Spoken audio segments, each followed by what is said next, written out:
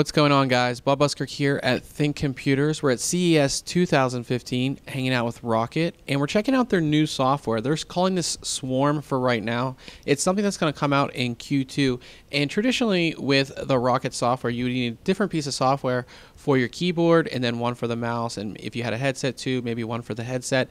Now it's all combined into one. So if you look up top here, you can actually see the different devices that we have, and if you just wanted to change the settings to one of those, you could just go ahead and click up top and you can change the settings. It's a way of unifying everything and just making it easier. It looks better. You know, it has all of those functionalities, like your key bindings, all of that stuff, all of your controls, your lighting, everything that you want to do with your peripherals you can do.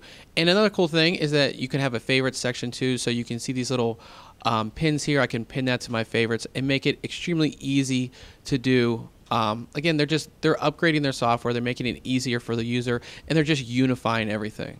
In addition to the Swarm software on your PC, they also are going to have an app for both iOS and Android. So here they have it running here, and you can see we have some tabs here. You know, you can see our CPU, how much is being used. You can adjust your volume. You can check email. You can see your RAM usage, your network usage, storage, GPU temperature, and all of that. And of course, this is all going to be customizable. You will be able to change it around.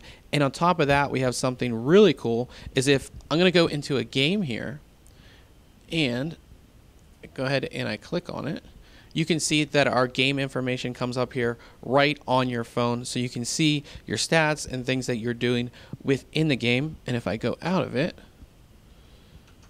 and go back to Windows, you can see that it changes. Really cool part of the software.